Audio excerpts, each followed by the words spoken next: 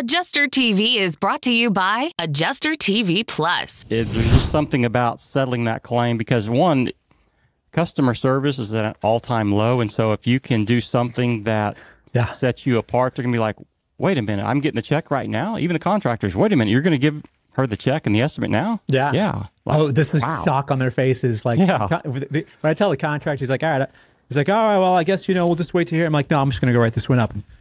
You're going to do what?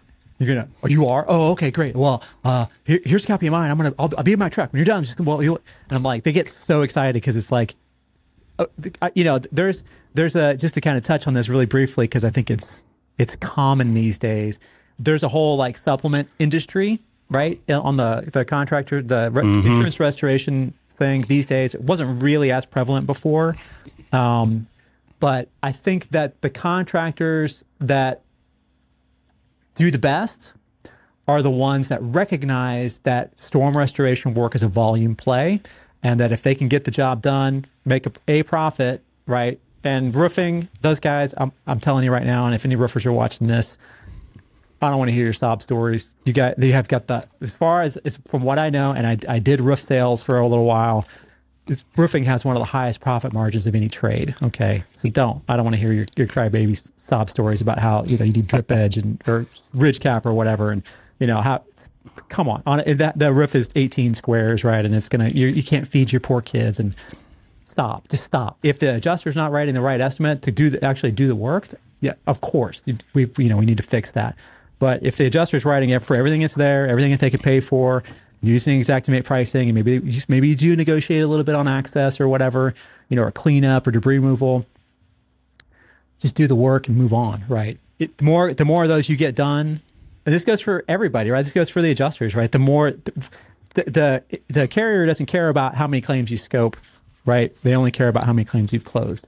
If I have a company where I have to have a whole division that I have to hire a bunch of people to write supplements all the time, that's overhead, right? So I feel like and maybe I'm sure the numbers shake out, right? To where they make a profit off of that or whatever. But is it more than what you would have done if you had just done it, come to an agreed scope originally and not jacked? This is a whole other video. Maybe I'll just stop. But the supplement thing, the bottom line is if you got the contractor there and you're able to nod your heads and both look at that bottom line price and he says, yep, that looks pretty good. I can do it for that. And everybody's happy, right? Then everybody's happy. Smart contractors are just going to get on the work and get it done, move on to the next thing. Doing insurance restoration work is different than just being a regular old contractor, a subcontractor. It's its own business model, right? And I think that, guys see money on the table out there and they think, well, we can get a certain percentage of supplements improved or whatever. We can make all this extra money, maybe, but it sounds like a lot of extra work to me. I don't know. But what we're talking about here is closing on site. And there's a couple things I want to add before we kind of button this thing up. I think, if we look at the speed factor, right? I think that if you're sitting at the house and you have an appointment in 45 minutes, right?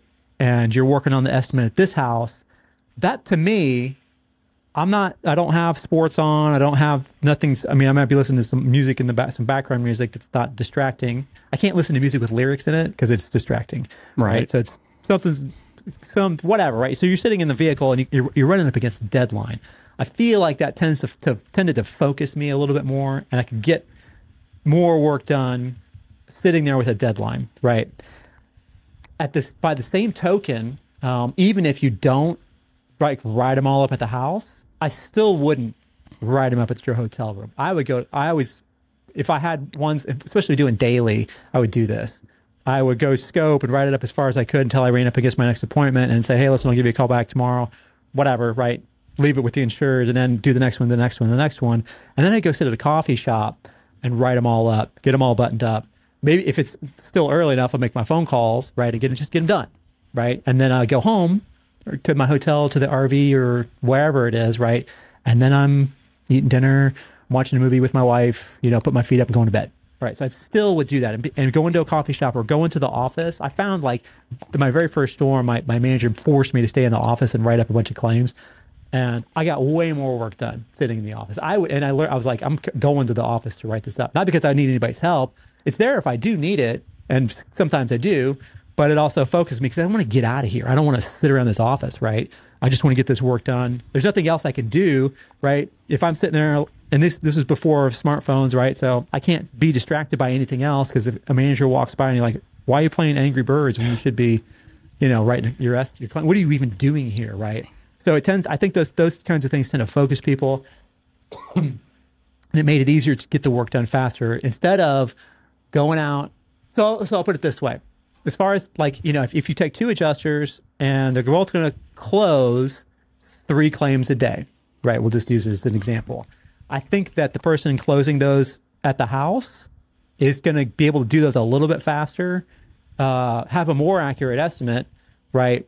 And have less work to do the next day with phone calls or whatever, because they get it all done right at the house.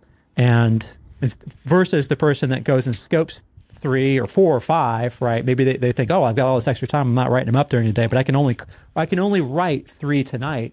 I scope 5 today because I got more time, right? And then the next day they scope 5, and then the next day they scope 5, and maybe they can close 3 that night and 3 that night and 3 that night. Well, they have, by the end of 3 days, they've got 9 claims closed and 15 scoped. Every time they do that, it's going to keep adding more and more, and they're going to start. That's when that snowball starts, and that's what we call it being over scoped. So you get to the point where I have to cancel appointments and sit in my hotel room for 2 days, right? I don't think that's viable. You have a lower quality product. You still have to build time into your schedule to make your phone calls, and you're going to end up having a lower, a technical accuracy and lower customer service scores because you didn't stay in there in the front yard with the homeowner and shake their hand. Coming up on Adjuster TV.